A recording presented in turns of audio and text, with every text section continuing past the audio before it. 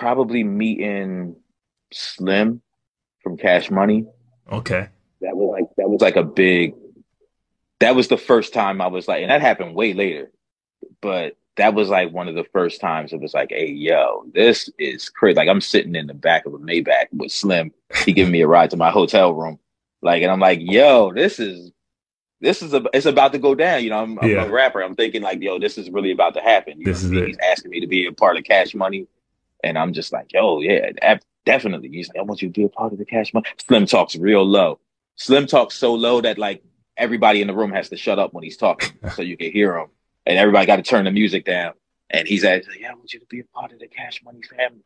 And I'm like, oh man, this is crazy. So that was like a big moment for me. And then some other stuff happened that made that not go through.